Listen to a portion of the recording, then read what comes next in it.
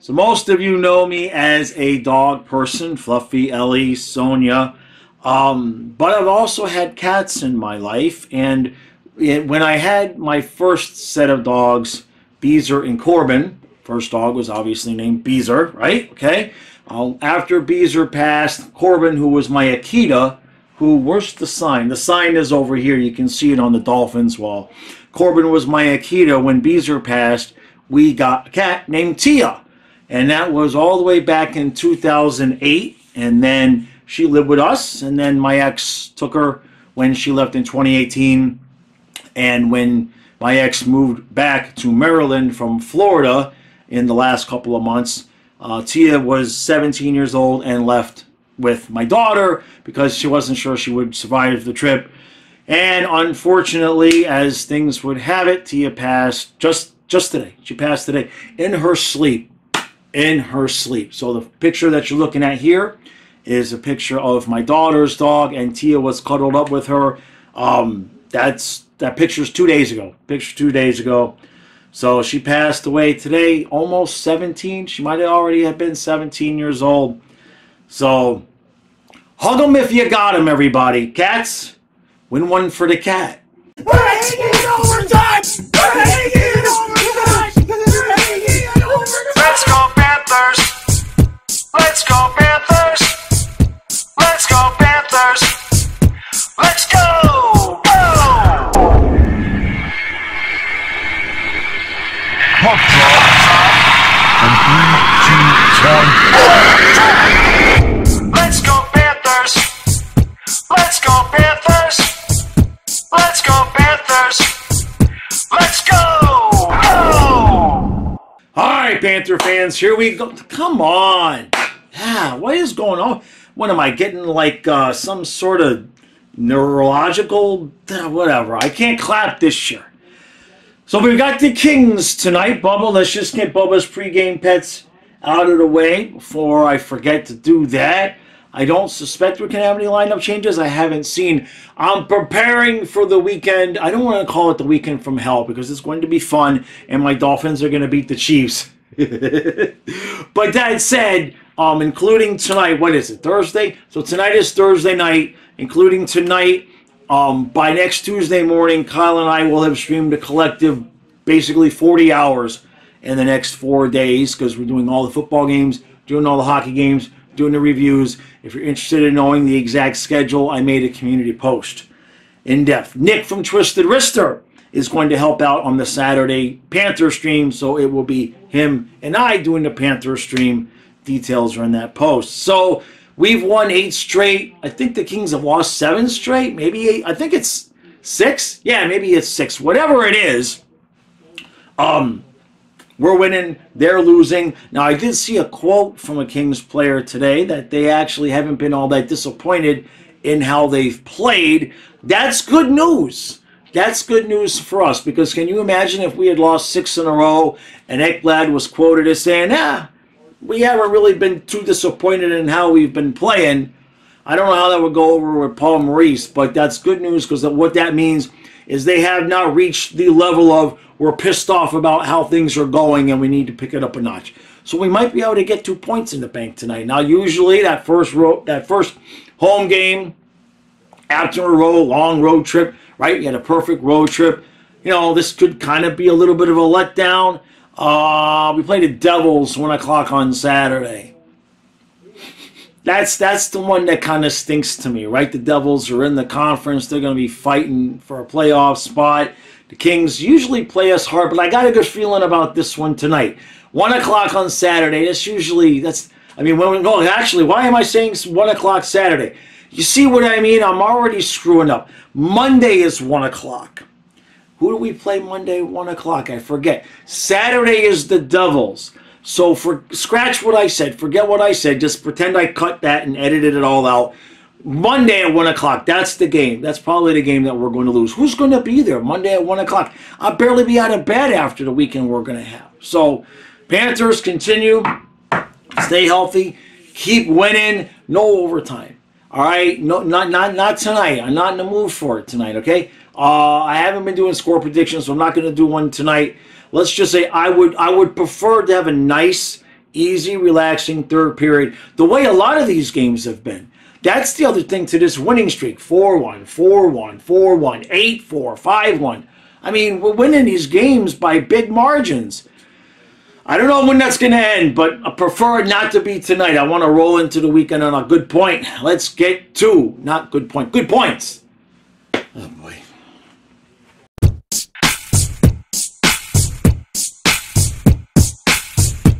All right, so it's 1-0 Kings after one. Pretty even period of play. Kings got the first goal. Well, of course, they got the first goal. It's 1-0. What I was trying to say is I think they had like 10 shots to 1, something like that. And now we're out shooting them 15-13. Bennett hit the post. Rodriguez kind of missed the open net. Reinhardt had a breakaway, and he didn't make it happen. I feel good, though. I think we're going to win this game. We look pretty much like ourselves. The Kings are not a bad team, obviously. They've got allowed the least amount of goals in the league, I think. Pretty close to it anyway. It's gotten a little bit chippy. Got a little bit chippy there. Kachuk got taken down. They didn't call a penalty. They did get a penalty later on. Power play looks good. We didn't score, but those 5 guys, Montour, Kachuk, Reinhardt, Verhaeghe, and Barkov, those 5 guys, honestly, leave them on. I don't even want a second power play unit. Leave them on the ice for the whole power play. Okay? They look good. They move the puck around quickly. Montour running it is by far better than Ekblad. And to be honest, I kind of like him better than Forsling. Those 5, I mean, you should not be able to stop that power play most times. And it's been looking better. So I feel good about this game. But 1-0 is nice. 2-0. I don't want to have to come back from 2 down. So we need to get this sucker evened up.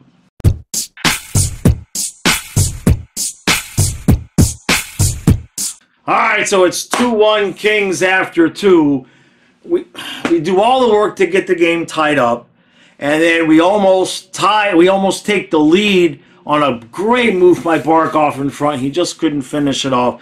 The puck comes back the other way, and they get Ekblad on a holding call when just absolute dog shit. You guys, I mean, I hate bitching about the refs, but he didn't do anything. There was no call there. But they give it to him anyway, and like 2 seconds into the power play, with like 10 seconds left in the period, the Kings score, and so we're still down a goal. We're going to win this game because that's going to have pissed them off, right? They look good, especially the second half of that second period, so I still feel good about this game. It would not surprise me if we're going to get overtime because we asked for no overtime, and Kyle has had a long day, and he's damn near falling asleep on the stream, so that pretty much guarantees overtime. But I still feel like we're going to get 2 points. We're going to have to put some of these pucks in the back of the net. We're getting chances. We miss. We hit the post. We miss. We're really, really close to like a 5-2 lead. Come on, guys. Let's get 2. We are going to overtime!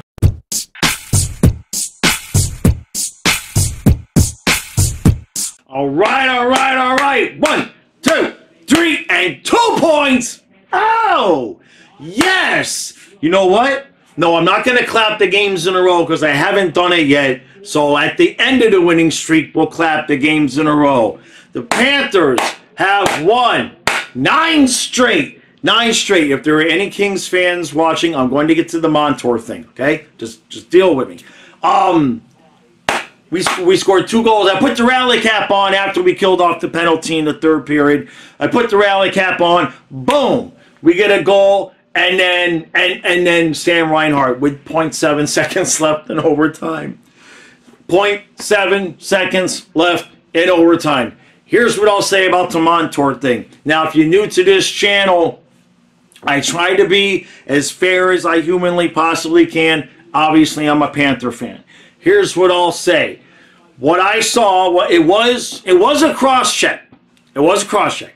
Now, what happens is Montour's got the puck, and he looks over his shoulder, and he sees he's about to get hit. He sees the guy is coming in for the hit. So Montour shifts himself so that instead of the hit being kind of at the side, the hit become a cross-check in the back. He knew it was coming. As soon as the stick hits his back, boom, he face plants on the ice.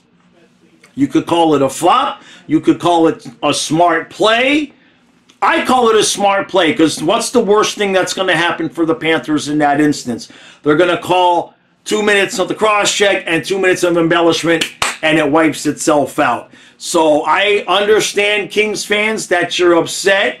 However, what I would suggest doing before you get too upset about that call is watch the replay of the Ekblad holding that never happened that led to the second goal that y'all guys got with like 10 seconds left in the second period. There wasn't any holding. There wasn't any hooking. There was barely any contact at all. Should have not been a penalty. So either way, it evens out. And look, I mean, I get it. I get it. Kings fans are going to be upset. You guys have lost a bunch of games in a row. I understand that completely. Talbot played his mind out. Played his ass off. He played out of his mind, played his ass off. His rebound control, I mean, it was just maddening because we get these shots and his rebound control was just spectacular. He was just eating all of the pucks. And I'm sure Kings fans feel like they deserve to have won that game or at least got it to the shootout. I understand. I do understand. But you never know, okay? We could easily see each other again come June, all right? That's both of these teams.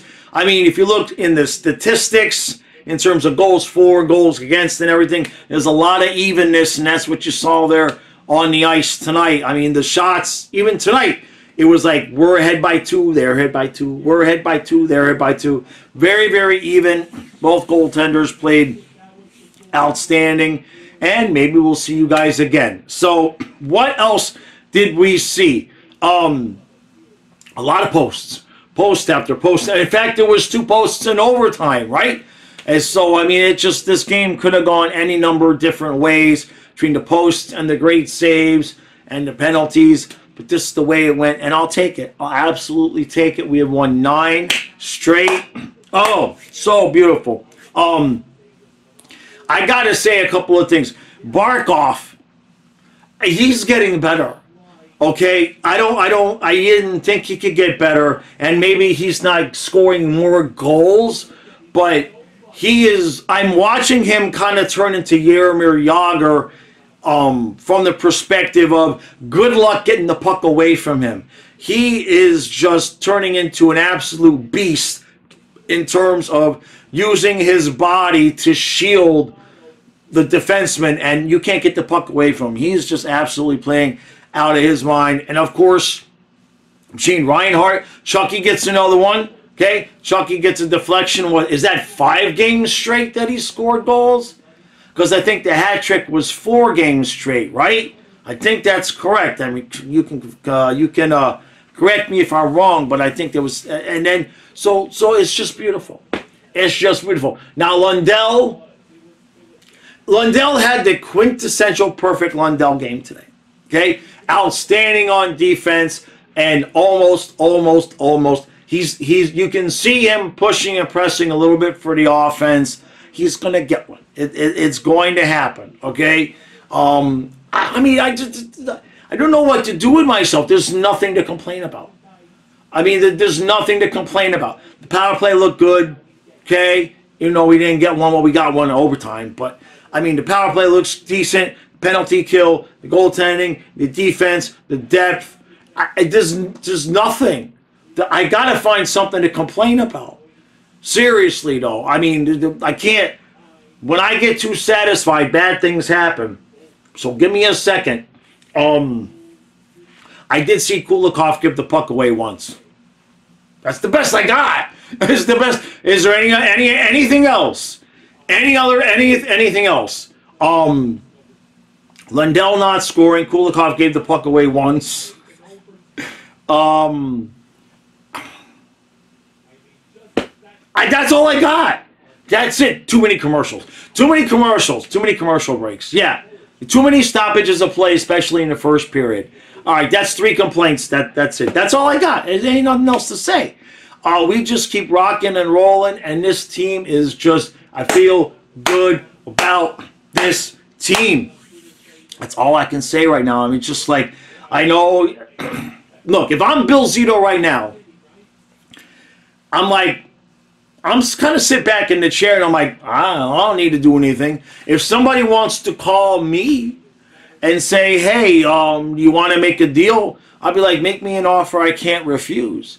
But in terms of going out and giving up assets that we have to bring another player into this team, I don't see a need.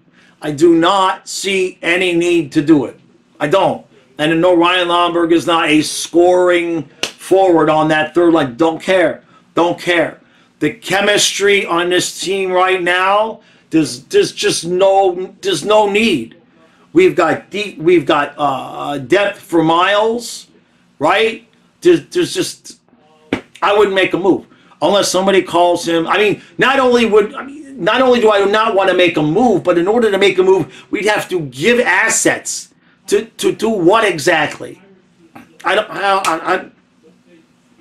I could change my mind. I could change my mind. I know I was talking differently with Cousins on that line, and I still agree with that.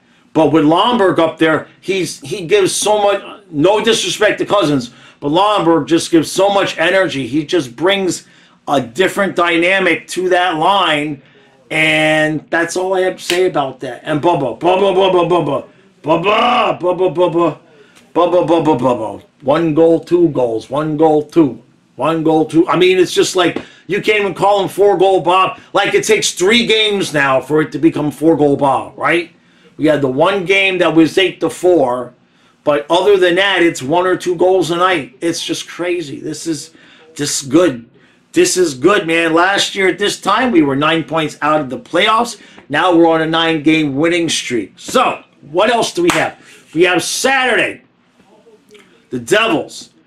Nick and I will be doing the live stream. There will be a full live stream for the game. Okay? I will not be there at the end because I will be downstairs with the Dolphin game. Once that game gets started, I'll be downstairs streaming on the football channel. There's a community post. I've talked about it enough, but no concerns there. Will be a full normal stream. Now, if you come to the Panthers stream on Saturday, because Nick is helping us out, and I really would not have been able to have a dedicated Panther stream without his help, any and all Super Chats on Saturday are going to Nick. Okay? So please do show him some support. You guys give me a ton of support, but Nick is doing something extra special for us, for you guys, you know what I mean? So, yeah, I feel good about that. So any of the Super Chats on Saturday, I send it off to Nick. I just have to take $200 or $300 off the top for fees. But other than that, Nick, you're good. I'm kidding. I'm kidding. I would never do such a horrible thing to Nick. Maybe it was somebody else, but not to Nick. So, all right, Panther fans, there's 9. It's 9 in a row. This is beautiful. I love it. There's nothing to complain about. Everything is sunshine and rainbows and unicorns and lollipops and chocolate chip pancakes. It's just all beautiful. The review, I will be live tomorrow at noon. Then I'll have the podcast. And then we go into the weekend. Busy weekend. Panthers, 2.